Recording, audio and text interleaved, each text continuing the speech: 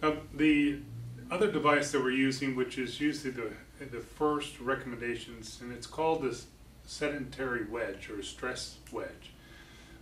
Basically, it's this foam or high density foam is 4 inches high on one side and 1 inch high to 3/4 of an inch high in the front. It's approximately 14 to 15 inches wide. It's designed to go to the back of the chair to create more of a forward slope in order to help the pelvic girdle tilt more forward, so you're sitting more on a slope. So go ahead and sit on there right now, Linda. So basically this allows more of a curve in the pelvic girdle. You can combine that with a pad or a lumbar support in conjunction. The two do help produce a better lumbar curve. At times though, some individuals, if they're overweight, we may have to combine two of the wedges. If there's one hip that is lower than another, then what we do, let's stand right up, is we'll take the wedge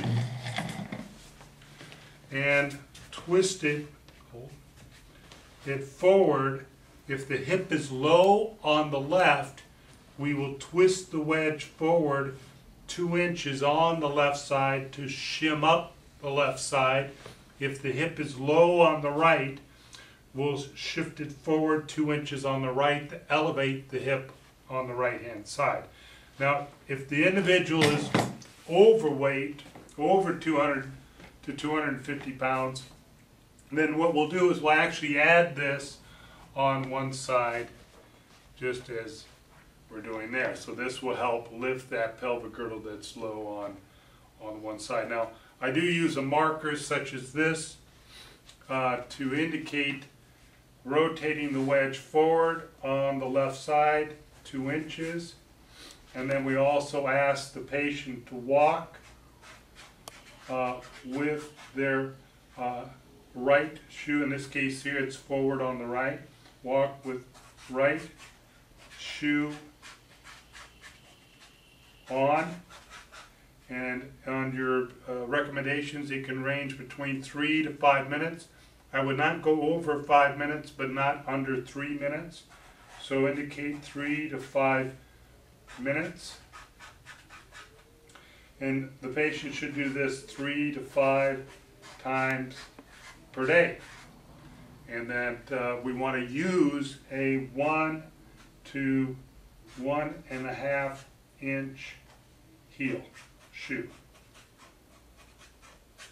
So the combination of this along with the walking protocol with the one shoe on and one shoe off, again, you're lifting the side that is low. The pelvic girdle, if it's low on the left, you're lifting the left. If it's low on the right, you're lifting the right. Again, asking that they don't go over the 5-minute interval, but no less than 3 minutes. If it's quite severe, they can do the procedure every hour on the hour, but to do more than 5 minutes can cause injury to the joints of the spine. Now, one added note regarding the wedge: if the person has tailbone pain, then we do notch out this space for the tailbone. This allows more comfort for them while sitting. That's it.